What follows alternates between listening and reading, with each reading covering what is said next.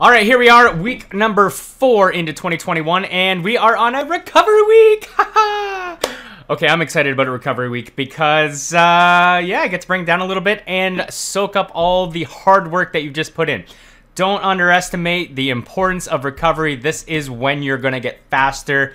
It's when you're training, you're beating yourself down. Soak up, again, all that hard work, and you will see, hopefully, that jump in performance heading into the next training block.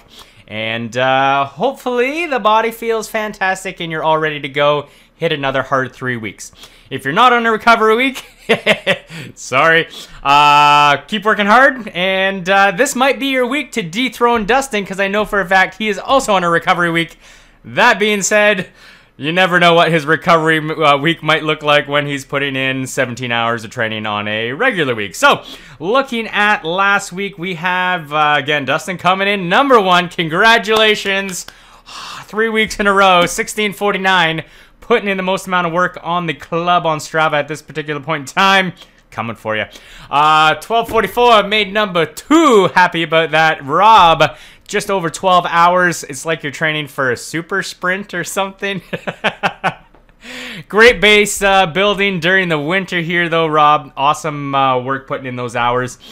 Same with distance. Dustin, me, and Rob. And longest activity. Congratulations, Ian, topping the 2 hours and 11-minute mark for the longest.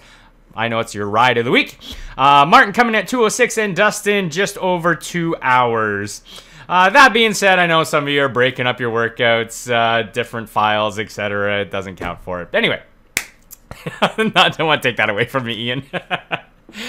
Looking at last week as well, I pulled up this quick little screen capture, and total club activities out of 40 athletes, 197 activities. That is a ton of work. I have hours in here, but I lost it. I don't know where it went. But anyway, Kelowna Triathlon Club putting in the work. Congratulations, everybody. This week looks like Linda is off to a huge start. 3 hours, 5 minutes leading the board. Dustin coming in number 2 on his rest week. Followed by Martin, Rob, Ava. Well, we can go down the list. It's only Tuesday morning, so this doesn't really mean anything right now. But if you are on this list and you are no longer a member of the Kelowna Tri Club, or at least not a member yet for 2021, get on that. Go over to the website. Make sure you register for 2021, and I will not remove you from this list. So, Linda, that means you if you want to keep your leaderboard. It's time. Hopefully, we're going to be able to resume regular club activities in the near future, but, you know. So, flipping over to this week's calendar, looking at what is going on with KTC, and again, if you're a member, you have access to this, and it's all included. So, if you want workouts to follow, just something to give you an idea what to do in the pool, on the bike, maybe on the run, well, here's what we're doing this week. We have 3 swims always on the schedule. We have some isolateral fin and paddle work. So we're going to go back to a little bit of technique work as we are on recovery week. So that's the one hand, one paddle, feeling about different stroke symmetries, how the different sides are feeling, any imbalances, getting some of that kinesthetic feedback. This is a lot of fun one. I always enjoy this workout. On Tuesday, which is tonight, and of course you can do these on any day, of course, but we're going to be doing this together. It's going to be going back some one-leg pedaling drills, really focusing on an efficient pedal stroke. You can get away with mashing to an extent, but if you really want to up your cycling game, really improve your economy, your efficiency, and your pedal stroke, it really does matter in terms of the muscle activation, being coordinated so that you have a nice smooth pedal stroke and you're maximizing the power you're putting in. So that will be the focus, doing a lot of one-leg pedaling drills, working on that circle, and again, the intensity is going to be a little bit lower tonight because we are on a rest week. We got a little bit of kick work where we're just going to get the legs going a little bit. Hopefully that'll flush the legs out a little, open up the ankles, improve some of that ankle extension, and yeah, again, just a little bit of time kicking in the pool, which I know triathletes love. Then we have a little functional threshold test. Hopefully you're recovered, feeling pretty good. If you want to push out a 20-minute field test, see where your functional threshold pace is at, you can hit this workout. If you're not quite feeling it this week, well, you can push her off if you like.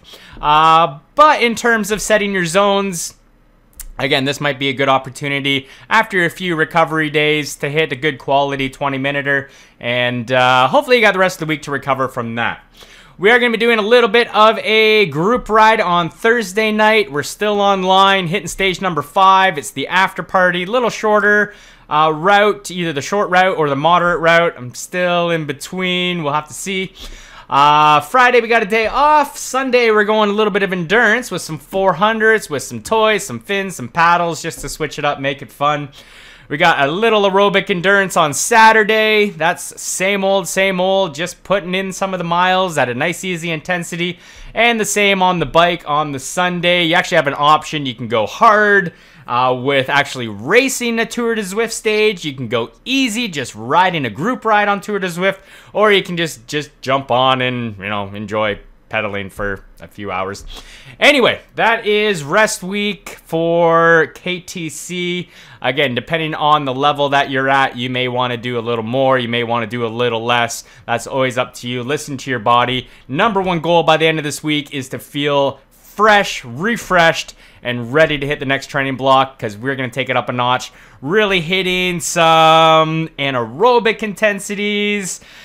We have some more testing coming up. I'm just looking down the calendar here. What else do we have? We have some fartlek work. Fartlek work. Muscular endurance in the pool. We have some VO2 max anaerobic efforts running. So anyway, it's going to be a really good training block coming up. Hopefully you can jump on, join us for that. And happy rest week. Or training week. Man, I would suck to be on a training week.